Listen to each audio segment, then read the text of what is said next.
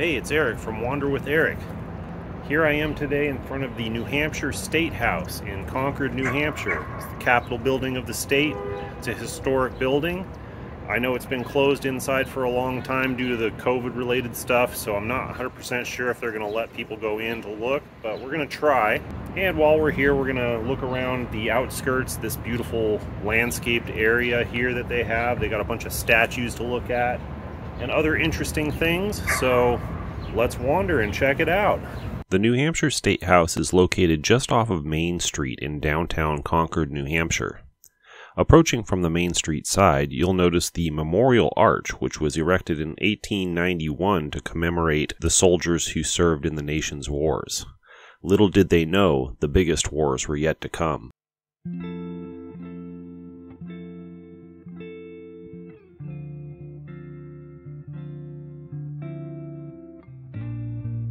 Franklin Pierce was the only U.S. president to hail from the state of New Hampshire.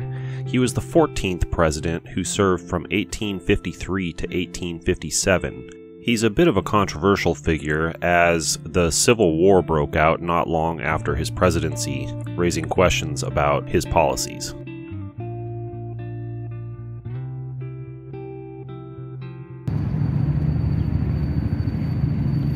No, New Hampshire didn't somehow miraculously get a hold of the actual Liberty Bell. This is a copy.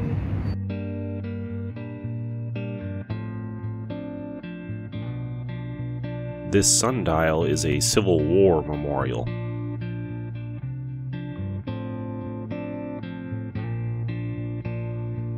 The State House was built between 1816 and 1819 out of local New Hampshire granite and was significantly upgraded in 1864 and again in 1910. It's notable for being the nation's oldest state house in which the legislature still occupies its original chambers.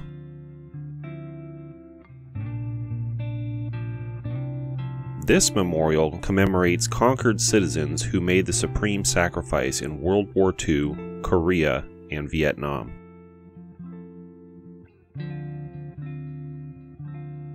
John P. Hale served several offices in New Hampshire and the U.S. in the mid-1800s and is notable for being a strong abolitionist. General John Stark was a Revolutionary War hero notable for the battles of Bunker Hill and Bennington, who later came up with the New Hampshire state motto, "Live free or die." That's probably the best state motto of all, in my opinion.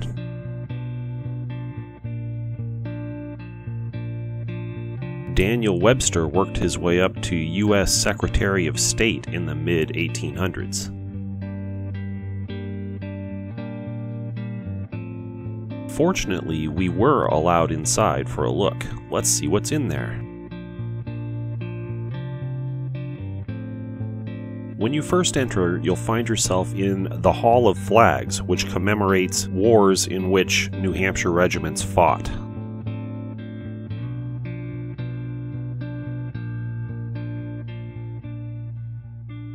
Heading off to the right after entering, you'll pass by some Civil War artifacts, then you'll find the Visitors Center. There's a lot to take in here, and some nice folks that can help you out if you have any questions. You can also get tours of the building at certain times, and you can find self-guided tour brochures. Since New Hampshire has the First in the Nation primary, there's an exhibit here celebrating all the candidates who have come through.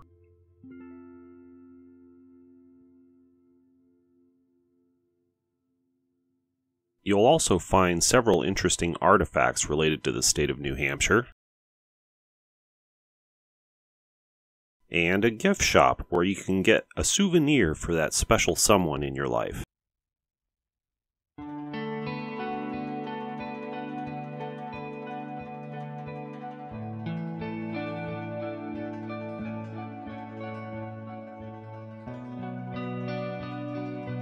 You'll also find information and brochures on all sorts of attractions in New Hampshire and neighboring regions.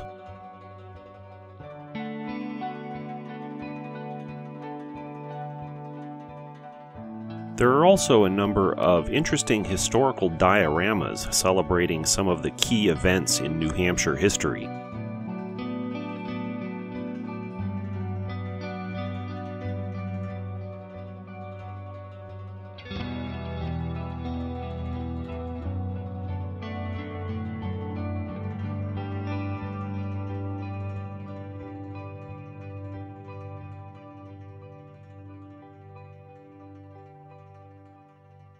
After the Visitors Center, I returned to the Hall of Flags. The Roll of Honor on the wall features New Hampshire residents who died in the First World War, and in front of it on the floor is a plaque honoring those who won the most decorated military prize in the nation, the Medal of Honor.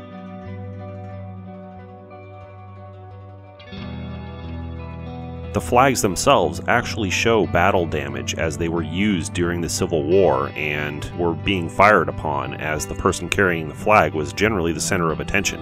Small plaques beneath each flag tell which battles that regiment participated in. The cases housing the flags here were built in 1899 and have not been opened since, for fear that the flags may deteriorate in the open air.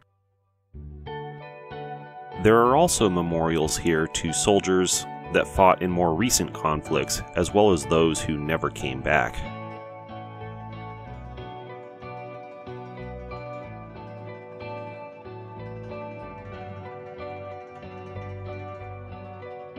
Heading around to the left side of the building, you'll see this very large Civil War painting, which is actually a copy of one that's on display at Gettysburg National Military Park in Pennsylvania. On my way upstairs, I took a moment to examine the interesting architecture of the elevator here.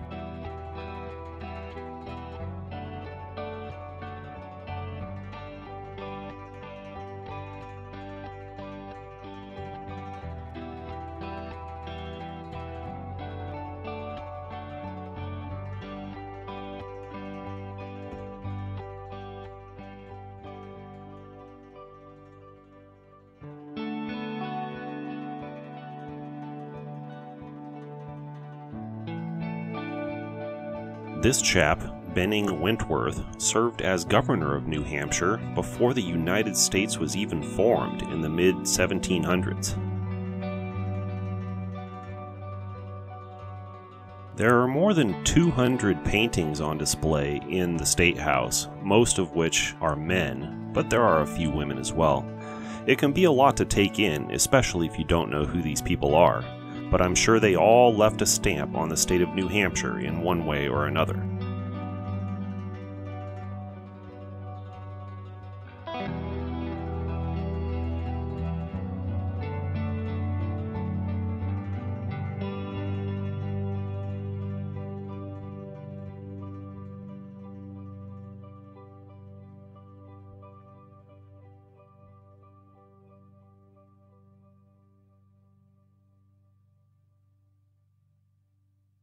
I found my way into the gallery overlooking the Senate chambers. This part of the building dates from 1819, New Hampshire having the fourth smallest state senate with only 24 members. This room also features murals by artist Barry Faulkner.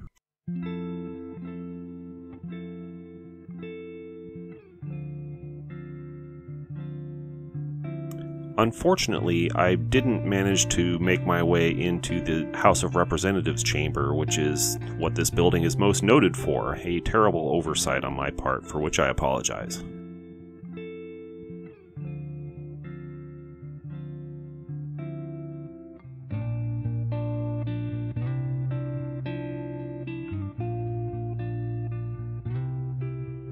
There's a further assortment of paintings and other documents to examine on the third floor, and a nice view of the State House dome. Unfortunately, you can't get into the State House dome as it's closed to visitors.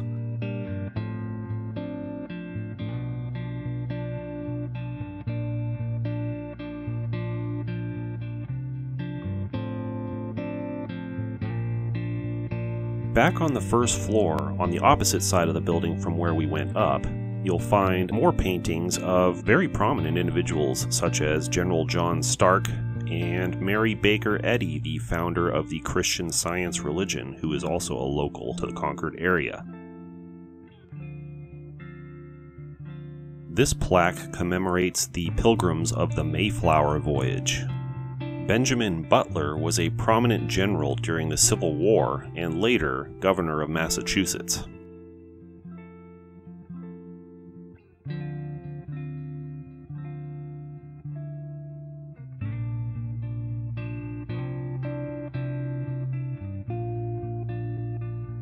There's a little bit more to take in outside the building that we haven't seen yet, so let's go check that out.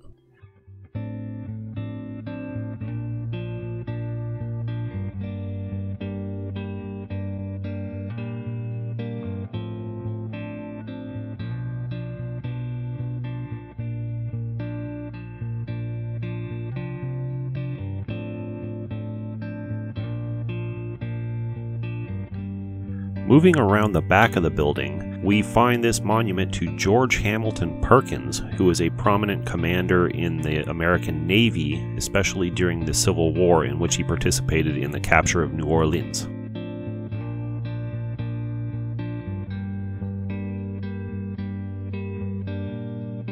There's also this black walnut tree donated by Mount Vernon, home of George Washington.